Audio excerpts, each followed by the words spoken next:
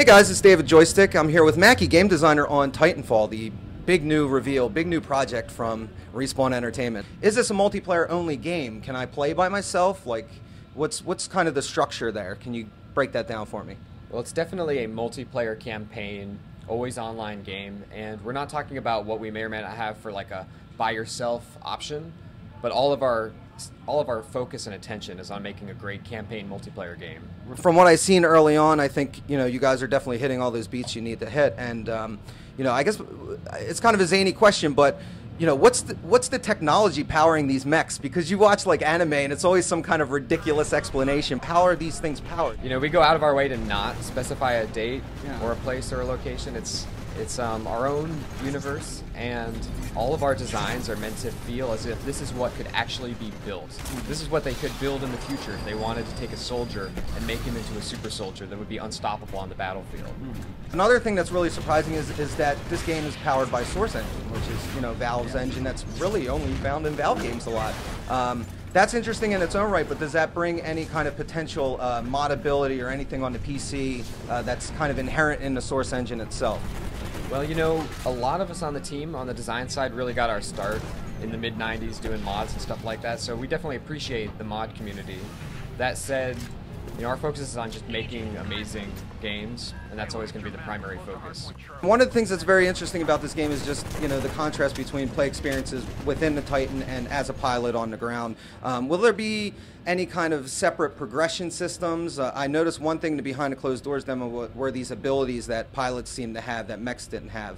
Are there going to be progression systems built in to differentiate even more of the play styles? Like, will you have branching past class type stuff? How will I make my gameplay experience kind of more tuned to me? Well, one of the things that's really exciting about Titans as a concept is that you can do a lot of customization and modification.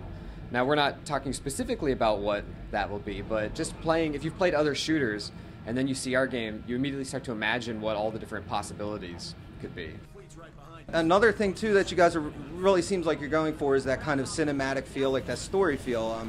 You have that beginning prep time in the ship. One of the things that I thought was I was trying to understand is how these pilots jump out of this ship and fall down on the ground and not break their legs. Like, can you tell me how that works? The technology of their legs. Yes, the technology of their legs. From one standpoint, things are gameplay first, and we're coming from games where typically you hit the ground, you would die, you hurt yourself. Even like Quake, if you fell far enough, you crunch and you hurt yourself. Yeah. But we found it's just fun and makes you feel free to just leap off a building and fall and not die, and maybe do a little bit of an effect and keep running. Yeah. So technology-wise, they've got little jump jets on the back, and they've got really strong boots. Mm-hmm. So, and speaking of that jump jet, that's part of the agility and really the speed of playing as a pilot. And is that something that is, on every pilot? Does every pilot have that ability stock, or is that more just kind of like a specific path you can kind of take to molding your character?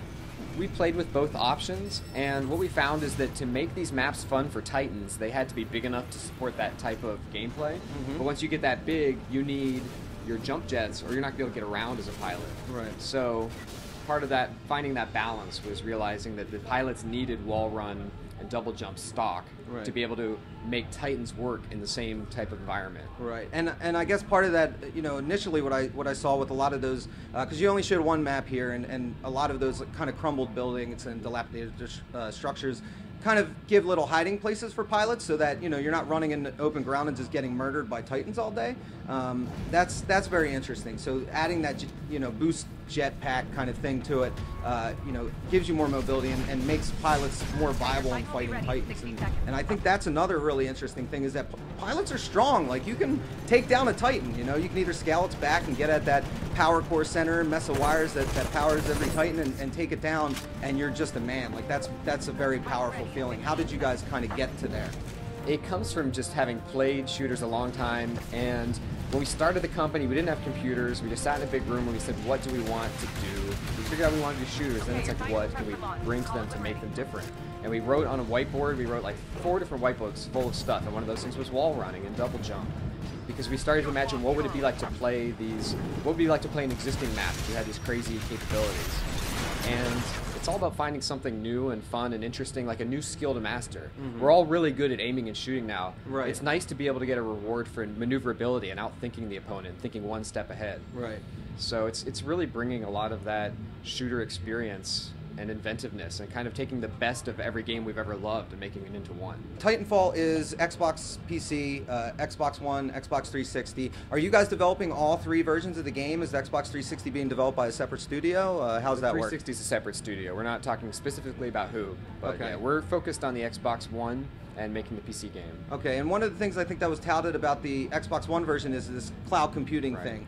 We're still trying to figure out exactly what that means. So is this a situation where cloud computing is rendering things for the game on a server somewhere and then populating them locally on somebody's game? Or like, how does that work? It's much more like there's this infinite amount of computer power that can spin off dedicated servers whenever we need them. So instead of having to have everything prepared ahead of time or misallocate for different areas or have some places be too slow or too much, we can just say, you know, cloud, find us the right number of computers. Right, and that's, I guess, part of that thing that Microsoft talked about where it's spooling up matches for you even before you're done your current match. Yeah, it's really exciting because we've never had the power of full dedicated server support for our games. Right. And that's what's enabled us to have AI running around the battlefield, and it's actually one of the things that's enabled scripting to come to multiplayer like this because there's an abundant amount of server power that we can spend on it that we didn't have before. Right. And so what was that decision to go Xbox exclusive? Was that kind of something that EA pushed for, or is that something you guys wanted? The console just seemed like the right fit for you? If you look at our history as a company, we were really successful in the past as developers launching on the 360 with Call of Duty 2. And it seemed like a good, you know, we have a really good relationship with Microsoft. So when we were trying to figure out what we were going to do next, we heard the next generation was coming and Microsoft gave us a call and we had all this past experience with them. So succinctly, what's the one takeaway you hope that people will kind of get from E3 here, from the big reveal and all the footage and everything? What's the one thing you hope that people will kind of look at your game and think? Calling in your Titan, getting in, having Titan battles, it's new and exciting. Yeah. I think it's pretty impressive that you can build a giant mech in a minute and a half. They got him queued up.